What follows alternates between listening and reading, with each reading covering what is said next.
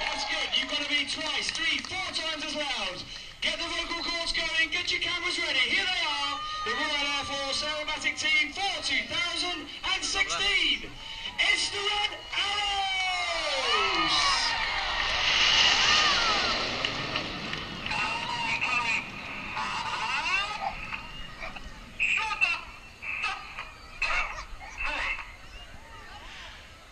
Red 1 there on the radio, calling them to pull up at 400 miles an hour and 4 times the force of gravity. Reaching 6,000 foot at the apex of the loop now, the jets slow down to about 150 miles per hour, closing to around 6 feet away from each other as they form our trademark Diamond 9 shape in the sky. At the front of the formation is Red 1, squadron leader David Montenegro.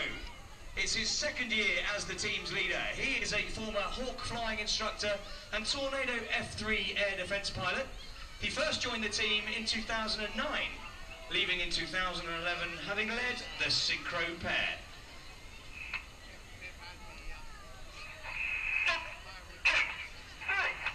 The smoke comes on to your front right as the 3 aircraft on each wing now drop back to form the shape of the space shuttle. A little bit more about Red 1, Monty. When he left the team, he then moved on to be an instructor teaching on the Tucano, on which we teach basic fast jet training. Now coming in from the right, we're ready to fly the shuttle roll.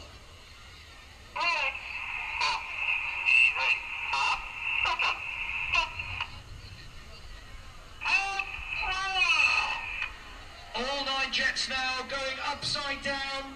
Beautiful red colour there as the sun shines on the fuselage of those jets.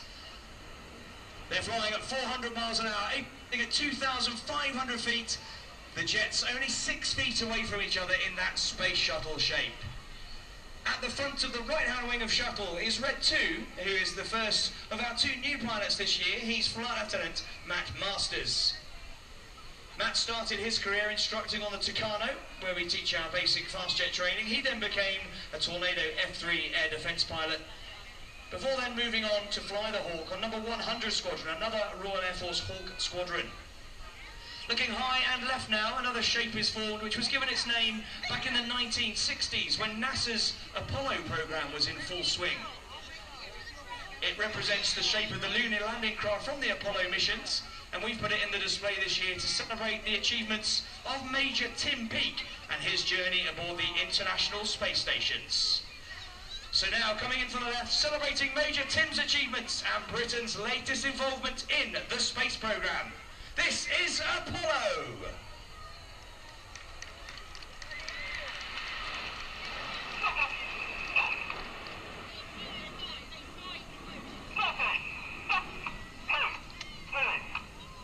You hear Reds 2 and 3 acknowledge this next move. They do so with a very set cadence in their voices. The idea is that the pilots continue counting in their heads using that cadence. On the count of 4, they extend their air brakes. On the count of 6, they retract their air brakes. That means they drop back at the right rate to form this shape, which depicts the delta wing platform of the Royal Air Force's multi-role combat aircraft. And it'll soon be presenting platform to you.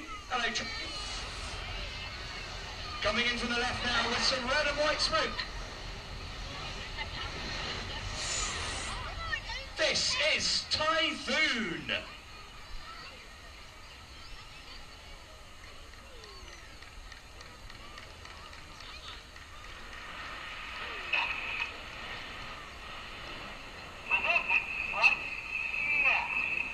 At the front of the left-hand wing of Typhoon is the second of our new pilots. He's Red 3, Flight Lieutenant Cy Taylor.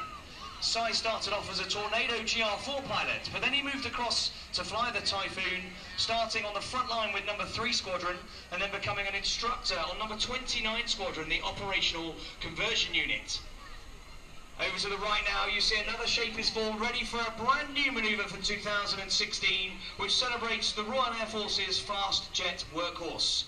Since 1991 and the start of the First Gulf War, the Royal Air Force's Tornado Bomber Force has been on continuous operations for those 25 years.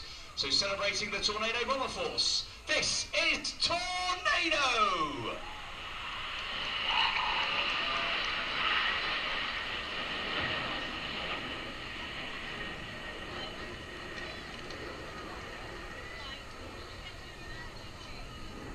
Well, 6 of the 9 pilots you're watching just now are in fact former Tornado bomber pilots. One of them is Red 5, who's at the front left of the 7-arrow shape at the front of Tornado.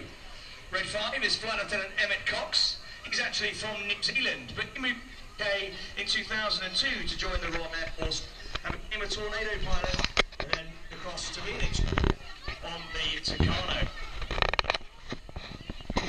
Looking to the left now, you see another shape is formed. The 3 aircraft on each wing dropping to the very back of the formation, a beam Red 7's jet. Now normally the pilots have a very stable platform next to Red 1's jet where they take their references. In this shape, the pilots always take their references from Red 1's aeroplane.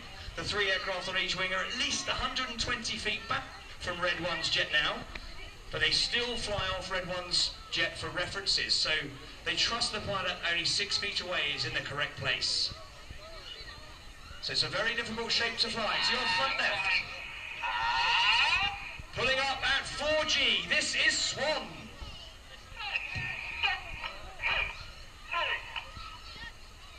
Another shape change takes place now through the vertical. Reds 2, 3, 4 and 5 moving to the front of the formation. Reds 8 and 9 tuck in at the back. And you can see as they go through the apex, again slowing down to 150 miles per hour at 6,000 feet. A very definite feathered arrow shape. Well, feathered arrow is a bit of a mouthful to say on the radio, so we call this formation Fred.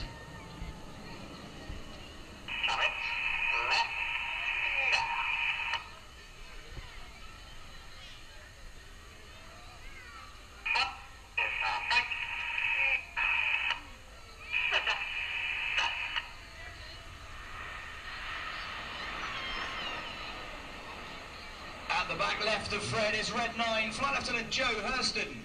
Joe is in his 3rd and final year with the team. He's a former Hawk flying instructor, teaching on this version of Hawk, the Hawk T Mark 1. He then flew the Tornado GR4, but then went back to the Hawk, this time in its new guise, the Royal Air Force's newest advanced jet trainer, the Hawk T Mark 2. And that's him climbing to the top as we look at it with the smoke on, as we form another shape which is reminiscent of the 1960s Royal Naval fighter, the de Havilland Sea Vixen. This was a twin-boomed fighter, Red 6 and 7 representing that twin tail boom shape. It's called Big Vixen, and this is the Big Vixen roll.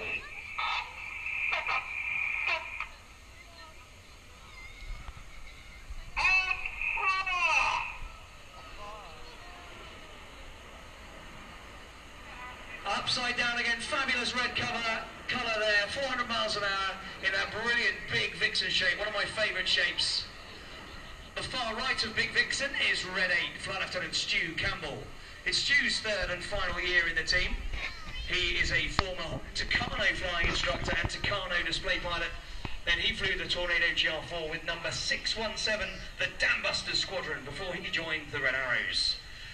Well, Dawlish, that's the end of the first part of the Red Arrows display. Have we enjoyed it so far? Lovely jubbly. Well, now it's about to get even better. We split down into sections of between 2 and 7 jets for some even more dynamic